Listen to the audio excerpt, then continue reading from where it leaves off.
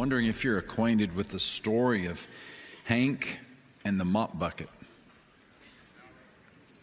Maybe you are and just don't know it. Hank is a 80-year-old retired professional who supplements his fixed income with night shift custodial work. His health isn't what it used to be. Gout keeps him awake at night. Arthritis makes him limp. His glasses are so thick that his eyeballs look twice their size. His shoulders stoop, but still he does his work. Slopping soapy waters on linoleum, scrubbing the heel marks left by the well-heeled lawyers. He'll be finished an hour before quitting time. He always is. Has been for years, always finishes early, but he never leaves early. He'll put away his bucket and take a seat outside the office of the senior partner, and he'll wait. He could leave early, no one would know, but he doesn't. He broke the rules once, never again. Sometimes if the door is open, he'll wander into the office of the senior partner and just take a look. The office is twice the size of his apartment. Run his finger over the desk and he'll stroke the leather couch. He'll stand at the window and watch the gray sky turn gold, and he'll remember he once had such an office back when he was Henry. Back when the custodian was an executive, long ago. Before the night shift, before the mop bucket, before the maintenance uniform, before the scandal.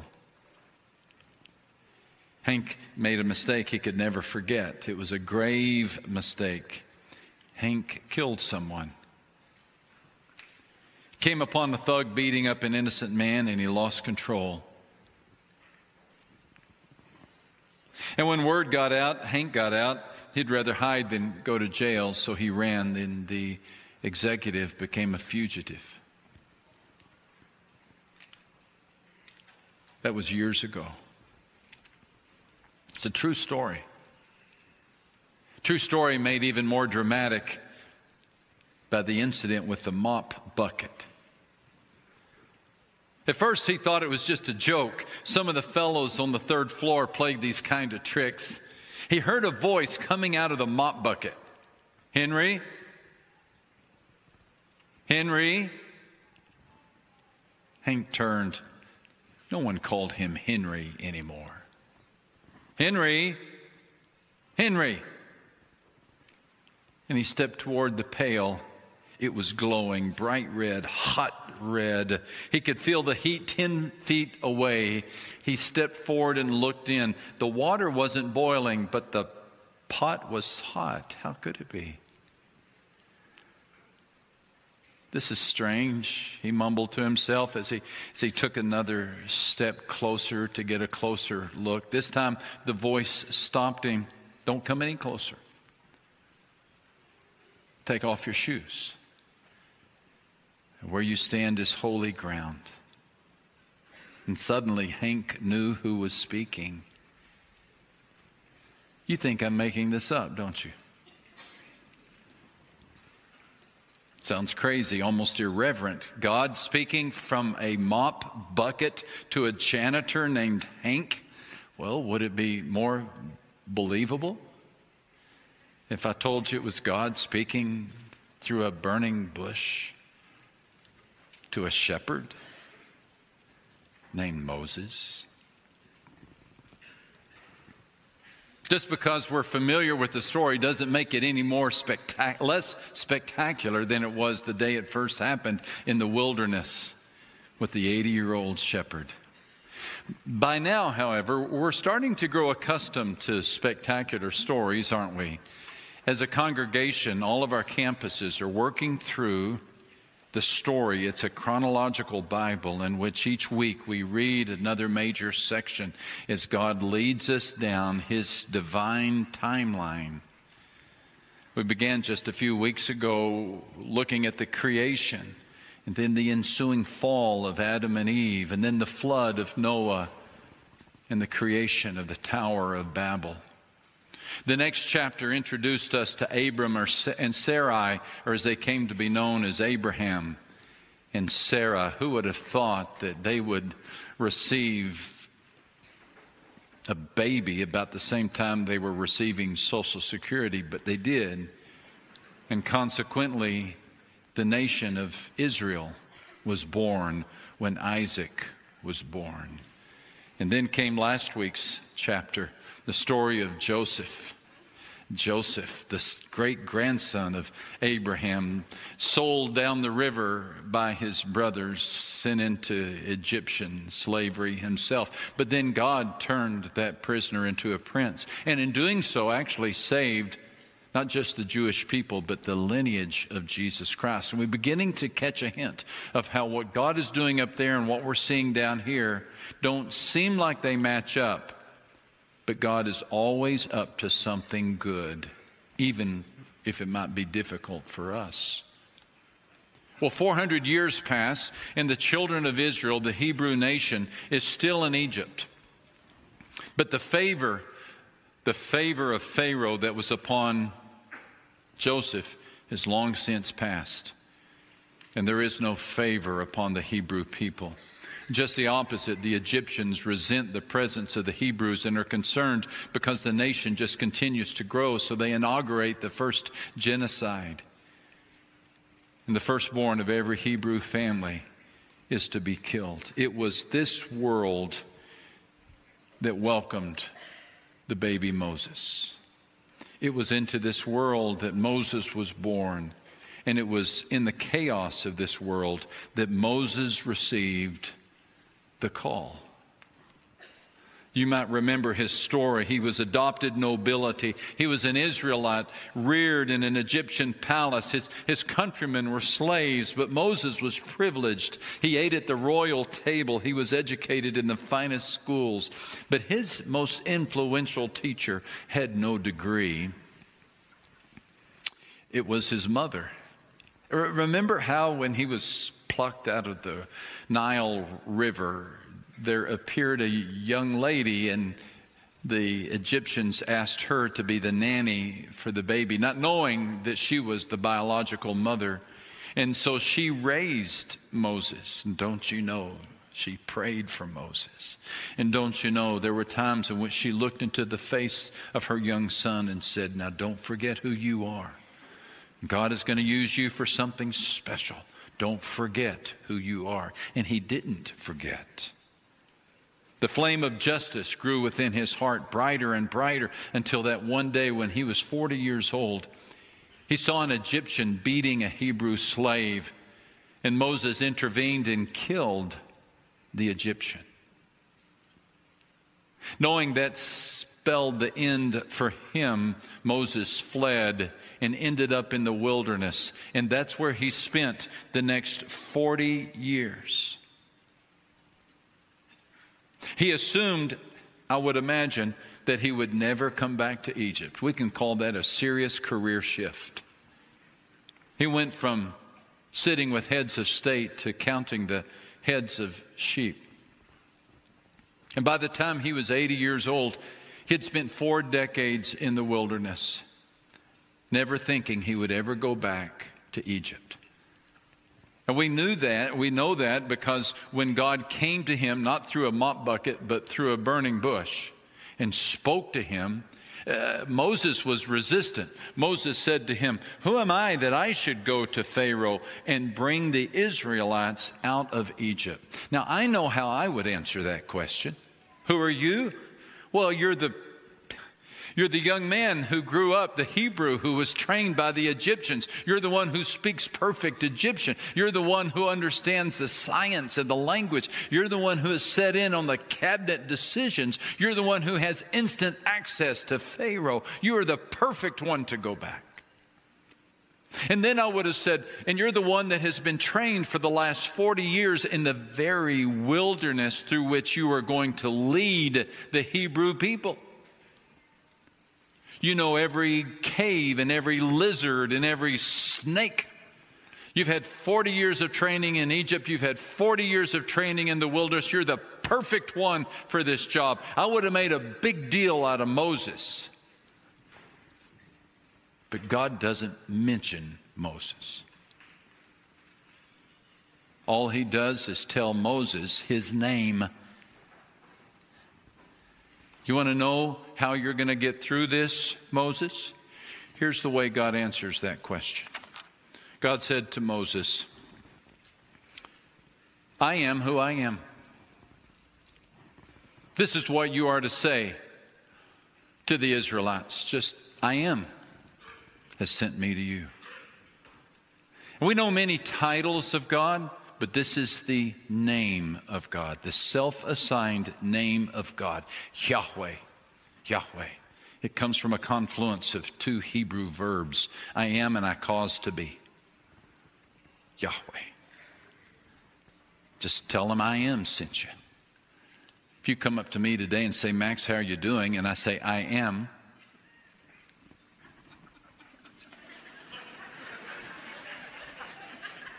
You're going to say, finish the sentence. Because we don't get by with saying, I am. Because we change. We change from year to year, from month to month, from day to day, even from minute to minute. How are you? I'm hungry. I'm sleepy. I'm cranky. I'm fine. We have to finish the sentence because we're always changing. The point, God never changes. He's the only one who ever said, I am who I am, and got by with it. The reason you're going to do this, Moses, the reason you're going to succeed in this, Moses, is because I am. I am strong. I am faithful. I am good. Everything God has ever been is everything He will ever be. And the power, Moses, does not rely upon you, Moses, but the power relies upon me. What matters, Moses, is not your ability, but your availability. Some of you need to hear that. You're saying, I'm not up to being a parent. I don't think I can save my marriage. I'm not sure I can hang in it with these employees or employers. I'm not sure I have the patience. I'm not sure I have the wisdom. I'm afraid I'm too old. I'm afraid I'm too young. I'm afraid, and then we begin to fill in the blanks. And God's response to us is the same response He gave to Moses. It really doesn't matter about you. What matters is that you lean into me, and I am. Lloyd Douglas was the author of the novel The Robe and several other classics. And he relates how when he was in college, he stayed in a boarding house of sorts and was on the second floor. And the first floor, there was a retired music professor who was wheelchair bound. And the two struck up a friendship. And every day Lloyd Douglas would stop and poke his head in the doorway of the apartment of the retired music professor, and he would say, "What's the good word, Prof?" And every day the professor would pull from his shirt pocket a tuning fork. Now you got to be pretty old to know what a tuning fork is. So a tuning fork predates the pitch pipe. And he would take that tuning fork and he would hit it against the metal part of his wheelchair, and he would put it up to his ear and let it vibrate. And he would say to young Lloyd, "That, my friend, is a middle C. The tenor upstairs sings flat, the piano across the hallway is out of tune, but that's still a middle C." That's the good news. What's the point? It's good that there's a middle C in the world. It's good that there's something that doesn't change. Listen, you and I live in a changing world. It's changing so fast we can scarcely keep up with it. I'm still trying to figure out how to operate a fax machine, and it's already out of date. It's moving. The economy's changing. The political landscape is changing. The geopolitical world is changing. Even churches change. Add to that, you're changing. Hair's growing where it didn't used to. Things are getting bigger, things are getting smaller. You're forgetting, you're remembering that you're changing. And you're married to someone who's changing. You're raising kids that are changing. You have parents who are changing. It's a changing world. Listen, change will freak us out unless we lock into the unchanging hand of the mighty I am, Yahweh. It seems to me God was saying to Moses, you're about to lead a nation through change. And what you need to know is that I don't. I don't.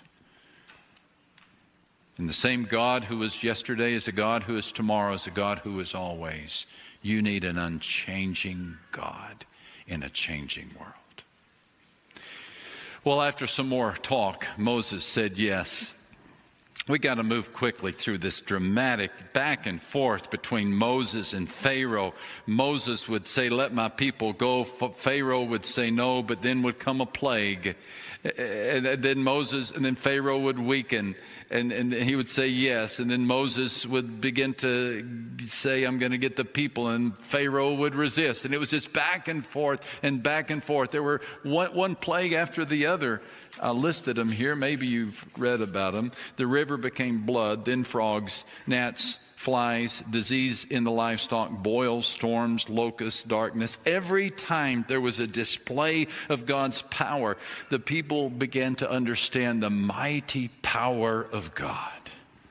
But Pharaoh would resist until finally the sign, the moment that changed everything. And it was through this final plague, through this final sign, that God revealed his plan of redemption. Redemption. God told Moses to instruct every family to take an unblemished lamb, to kill it and apply some of the blood to the doorpost of the home. Let me just read it to you. I'm in Exodus chapter 12. On that same night, I will pass through Egypt and strike down every firstborn of both people and animals. I will bring judgment on all the gods of Egypt. I am the Lord. The blood will be a sign for you on the houses where you are. And when I see the blood, I will pass over you, and no destructive plague will touch you when I strike Egypt. What a strange command. What an eerie night. Hebrews, who indwelt that part of the city where the road was muddy and the huts were small, the Hebrews slaughtered the lambs. And the leader of each house, with a bowl full of blood and a brush, took that blood and took that brush and dipped the second into the first, and he streaked across his doorway, across the entryway to his house, a slash of crimson. And then at midnight, firstborns, where there was no slash of blood, in the homes where there had been no mark over the doorway, that's when the firstborns took their final breath. Fathers heard their sons gasp. Wives heard their husbands gasp. What an eerie, bone-chilling night of ebon sorrow. Only the blood-covered homes were spared. Now, why were the Hebrew people spared? Why? Those over whom the angel of death passed, why were they spared? Was it because they were Hebrews? Was it because they knew Moses? No, it had nothing to do with who they were. It had nothing to do with who they knew. It had everything to do with where they were. They were beneath the blood of the Lamb. They had positioned themselves in a place where they were beneath the blood of the Lamb, question. Had you been there, had you been one of those Hebrew families, would you have obeyed that command? Would you? Had you been told to take a lamb, a spotless lamb, and sacrifice the lamb and then take the blood and put it over the entryway, would you have done it? Or would you have said, that's the craziest thing I think I've ever heard? You see, no one had ever done anything like that before. As far as I can tell, that was the first and final time that command was ever given in Scripture. Would you have done it? It's more than a rhetorical question. Because you see, you and I have the same problem that the Hebrews had in Egypt, and that is we are enslaved. We are enslaved. Not to Pharaoh, but to sin. We do the very thing we say we'll never do. We try to run the world ourselves. We keep climbing up in the throne, telling God to get lost. Maybe not with our words, but certainly with our actions and our thoughts. We're enslaved to sin. And we don't need somebody just to help us. We need someone to deliver us. We need someone to walk us out. We need somebody to redeem us. And so as far back as even in the story of Moses, we begin to see God's plan of redemption. It involves the shedding of blood and the arrival of a lamb. You remember what John the Baptist said when he saw Jesus Christ? He said, look, the Lamb of God who takes away the sin of the world. Do you remember how the Apostle Paul described the role of Jesus Christ? He called Jesus Christ our Passover lamb who has been sacrificed. You see, you and I need exactly what the Hebrew people needed. We need somebody to rescue us. And so God gives us a perfect lamb, Jesus Christ. And we position ourselves not beneath the blood-stained doorway of a house in Egypt, but we position ourselves beneath the blood-covered cross of Jerusalem. And we stand there. And we trust in the ability of God to save us, to lead us out. Isn't it amazing how the story of the gospel is appearing all the way back in the days of Abraham and Joseph and Moses? And that crimson thread which begins in the Garden of Eden is running all the way through the story of the Bible into the book of Revelation. Every story works together to tell us that we need somebody to deliver us. And we don't need a Moses, but we need a Jesus Christ. So the question is more than rhetorical, and I'll ask you again. If invited to position yourself beneath the covering of the Lamb designated by God, would you do so? Have you done so? Vast majority of the people in the world right now say that's the most foolish thing I've ever.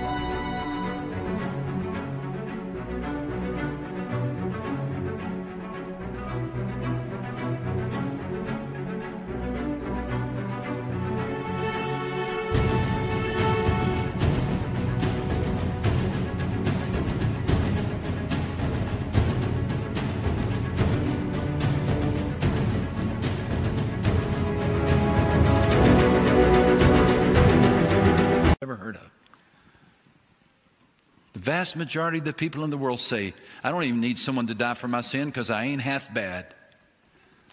I'm a pretty good person.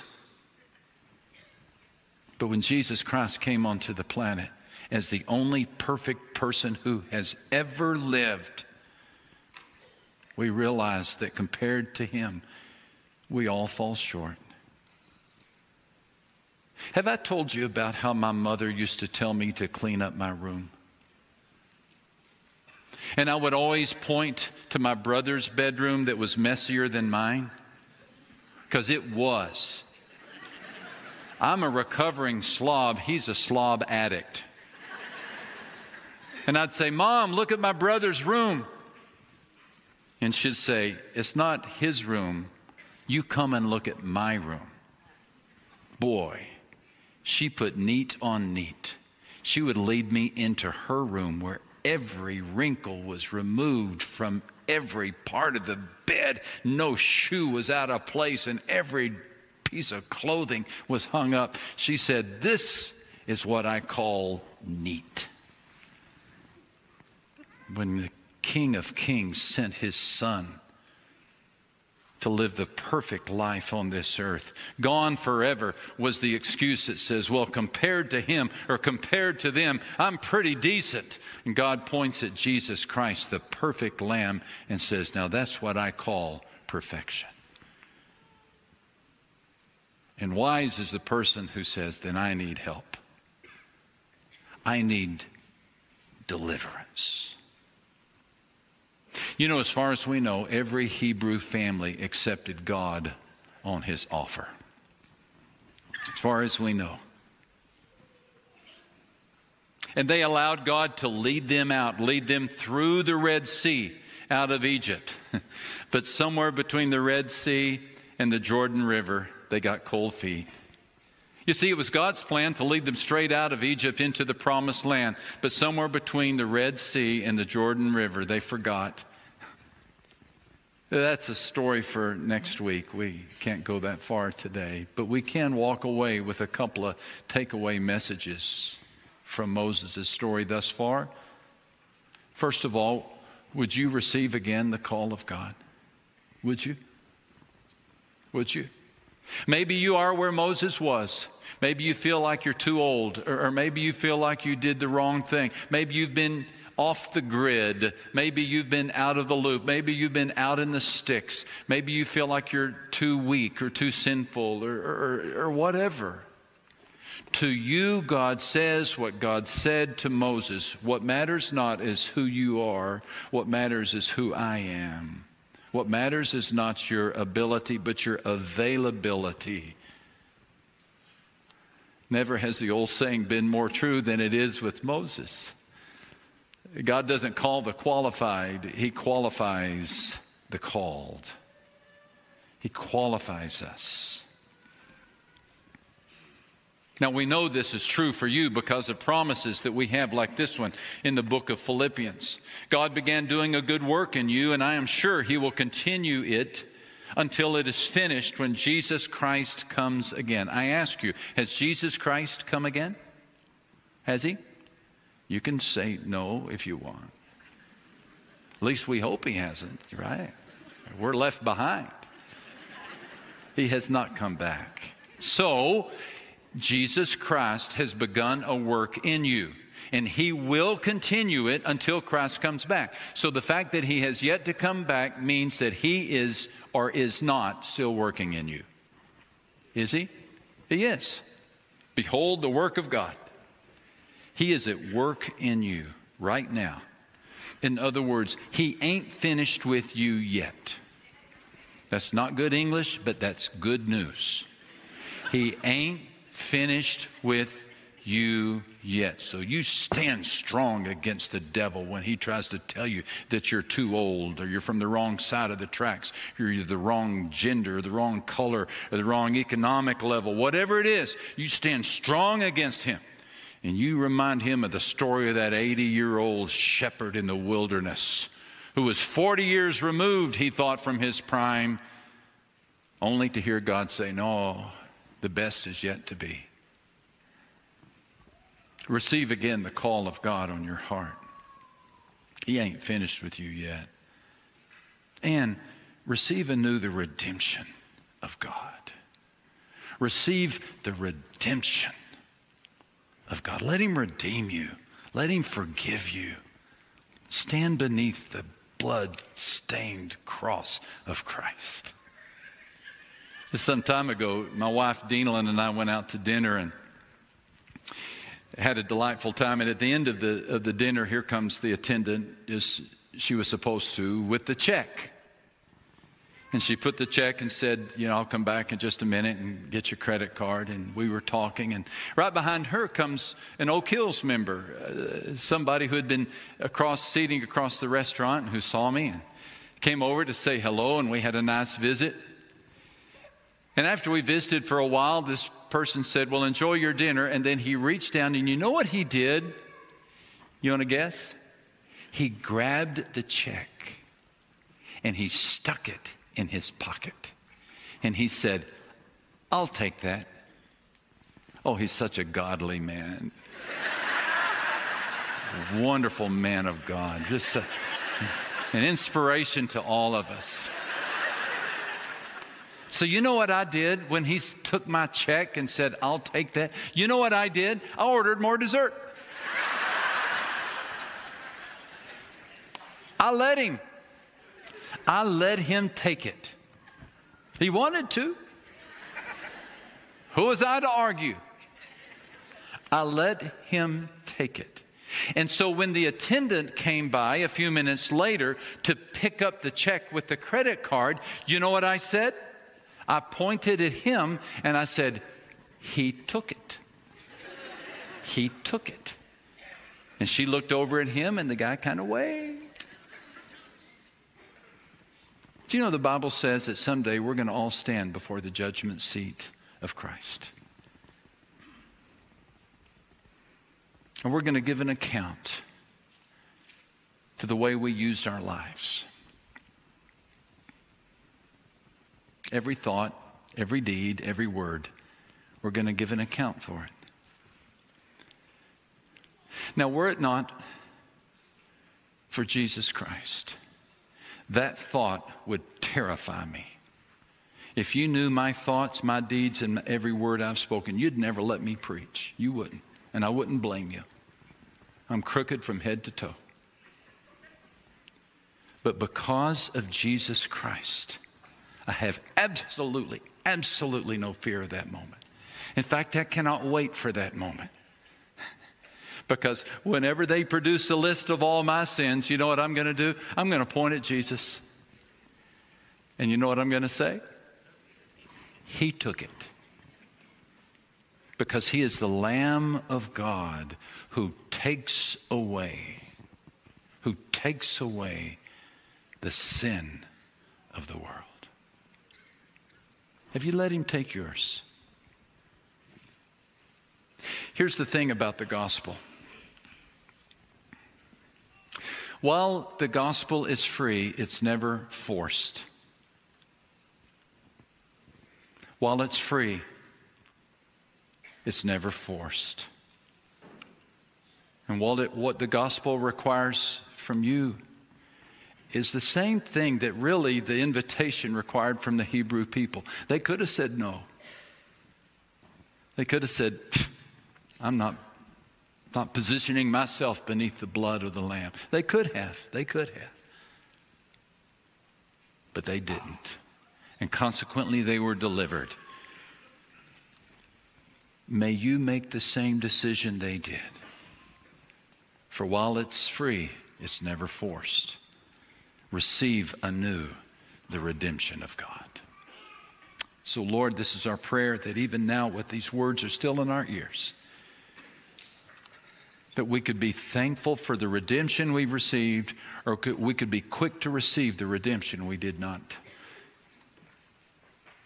Help us, Father, to receive the message of the gospel today. Through Christ we pray. And all the church said,